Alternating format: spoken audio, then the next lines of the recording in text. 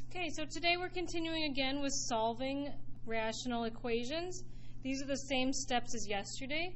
So we're going to start with the problems. If you need to pause the video, then do that. So first thing is find your LCD.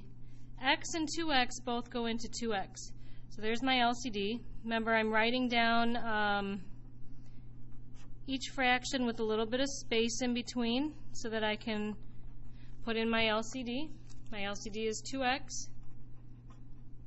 And if you pick the right LCD, then you should have no more fractions after you cancel and multiply. So you're looking for common terms. 2x's cancel out, so all you're left with is x minus 5. We don't need the 1s, right? So we can cross off the x's and the 1s. We're just left with 2. Here 2x's cancel, and you're left with 1 over 1, which is just 1. All right, so now we've just got a basic equation. I would say add together your like terms.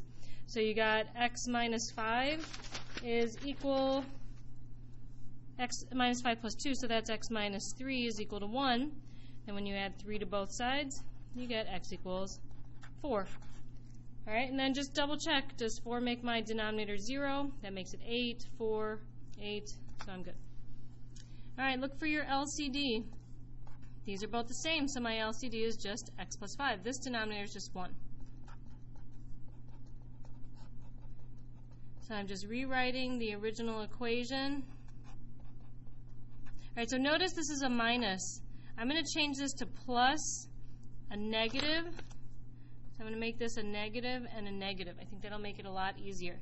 So make that add a negative x plus 2. That's where I got this from. Okay? So now I'm going to put in my LCD. X plus 5 over 1, x plus 5 over 1, and x plus 5 over 1. Now most of these will cancel nicely, so I have just x plus 5. Here my x plus 5's cancel, so I'm left with just x minus 4. Here my x plus 5's cancel. Now here I'm left with plus negative x minus 2. All right, so if I add together my like terms, I'm left with just negative 6 over here, because the x and the negative x cancel out. And then if I subtract 5 from both sides, I get x equals negative 11. Just double check, negative 11 plus 5 is negative 6. That's not 0, so we're good. All right, so flip to the other side. Okay, you're going to keep going. Find your LCD first. 2x will work for all these. This one, my LCD is just x minus 1. If you want to find your LCD down here, 8 and 4 both go into 8, so my LCD is 8x. And over here, my LCD is 6 times x minus 1. All right, so we're going to set up our equation. We'll just leave a little bit of space. All right, my LCD is 2x. So I'm going to multiply each one by that, and you're going to look for things that cancel. So my x's cancel. I'm left with 2 times the quantity x minus 5. Here my 2x's cancel, so I'm left with 4x minus 5. Here only my 2's cancel, so I'm left with x times the quantity x minus 2. All right, so you have to distribute in a couple of places. 2x minus 10 plus 4x minus 5 equals x squared minus 2x. So now if I add my like terms, I have 6x minus 15 equals x squared minus 2x. Now because I have an x squared, I need all my x's and all my numbers on the other side. So I want this to be 0 equals x squared minus 8x plus 15. If you want to factor, you could factor. Otherwise, we're just going to solve using our quadratic formula again. So a is 1, b is negative 8, and c is 15.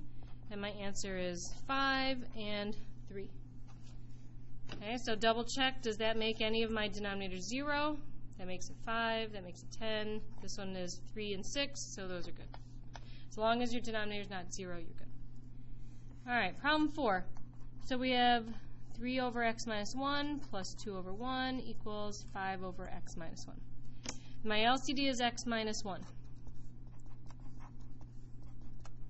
So I'm multiplying each fraction by x minus 1. Look for things that cancel. Right? 3 over 1 is just 3.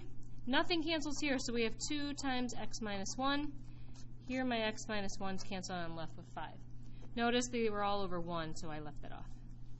All right, so now you're just distributing and solving for x. So 2x minus 2 equals 5. If I add my like terms, I get 2x plus 1 equals 5. If I subtract 1, I get 2x equals 4. And I get x equals 2. Double check that 2 minus 1 is 1, so that's good.